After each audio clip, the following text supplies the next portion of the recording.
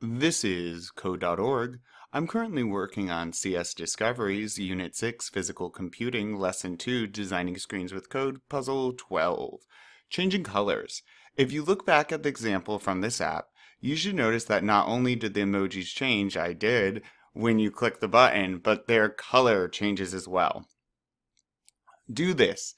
In each event handler, set the icon color property of face. Pick a warm color for happy and a cool color for sad. All right, so we now want to set a property for icon color. So set property here, set property. And remember our onEvent function.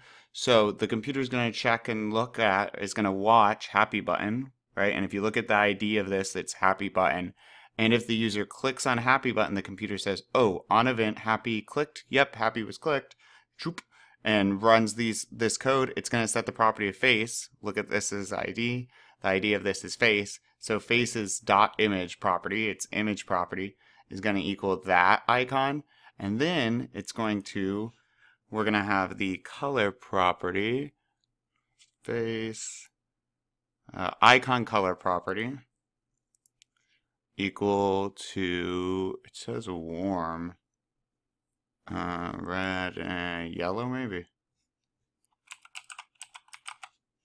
Okay, for a smile. And then for a sad face, we want to set icon color. I wonder if we need to change it back though.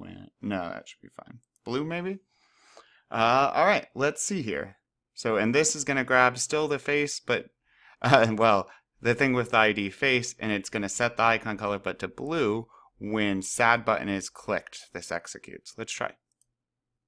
Happy. Ta-da! Sad. Happy. Sad. Sad, happy. Sad, happy. That's kind of fun.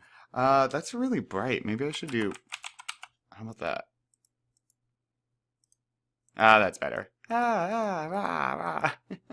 kind of fun already. Awesome. Let's keep going.